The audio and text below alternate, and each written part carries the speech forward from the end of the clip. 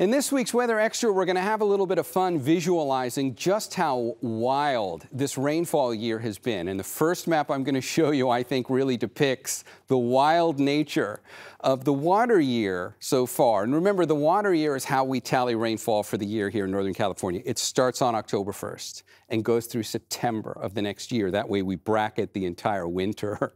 This is one of my favorite maps. This is showing you the departure from average for rainfall for this water year so far since October 1st. The colors are pretty bright and wild on here. But there is a pattern that really shows up when you look at the Bay Area. There's a gash going right through the Bay Area where you get the most extreme colors.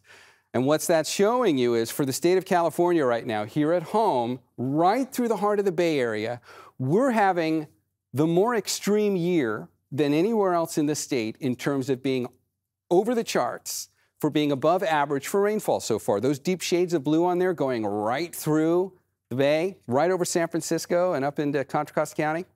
That shows you where so far we're at 160% of average for rainfall for this point in the year. Even with this terrible January that we've had so far, we're still at 160% of average for the year as a whole. I'm going to talk to you about January in a second because that's not a pretty picture.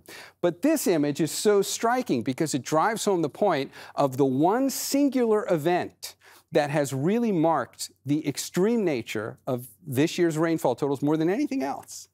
It was that October atmospheric river. I know December was really good. In fact, if you look at December and October, both months, we got about the same amount of rainfall for both months. In October, we got just a little over 7 inches of rain for the whole month. In December, we got about 7 3/4 inch of rain for the whole month. But those 7 inches of rain in October were about 750% of average for the month of October. We don't get nearly that much rain in October. I'll show you the difference here in a second. And when we did it in December, that's 7 3/4 inch of rain that we got in December. That was a lot, but it was only 150% of average for December. So what we're seeing here is the mark that has been left on the state from the extreme nature of that atmospheric river, which, by the way, just to watch it again, that was October 24th.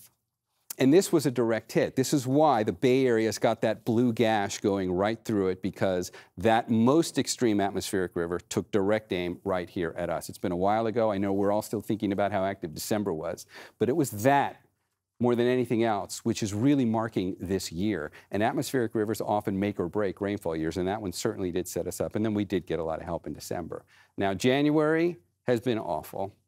This is a way of visualizing just the total amount of rain that we've gotten so far for January. And when you get into the shades of purple there and into some of the blue, it shows you here at home, we've gotten only about 0.6 of an inch of rain total for the month in January. We should get, on average, about 4.5 inches in the month of January. So right now, we're missing out on about 4 inches, and this map shows you the departure. I love all of these different ways to visualize rainfall across the state. When you get into those deeper shades of brown, like we're seeing here, it shows you you've missed out on about 4 inches. So we're going to leave behind this map and just give you that review again.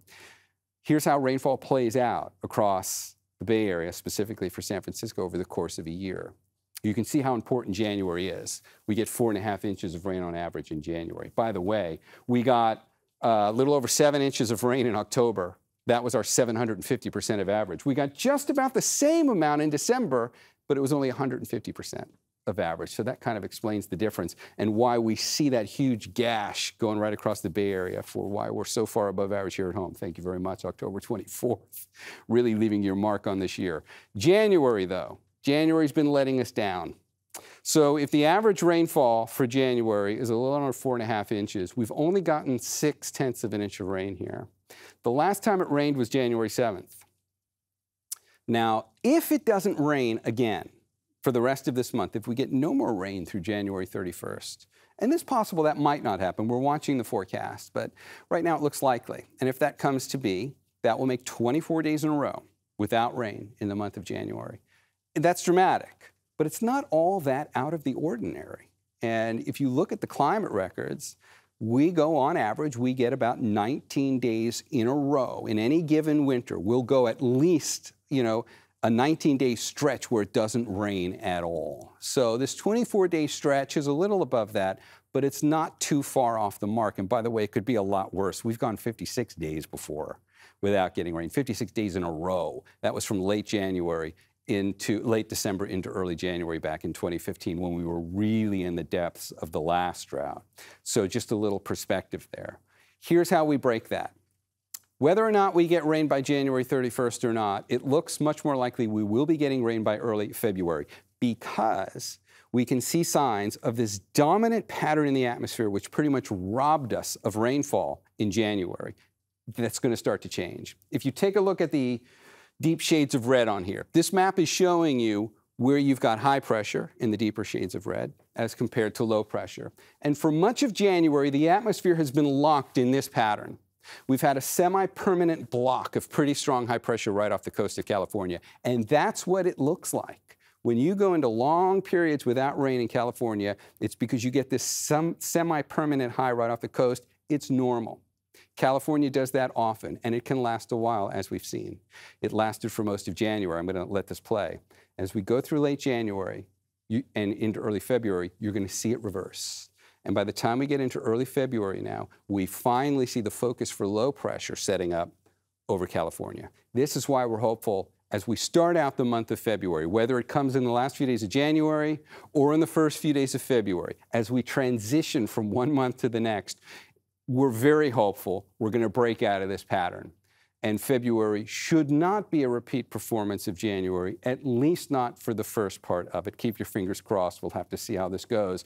We really need February and March to come through. It's great that we're at 160% of average at this point, but that number could really fall behind. February and March, as we saw on that graphic, are still big months for us. And if they don't come through, we could say goodbye to that well above average aspect of rainfall for this year.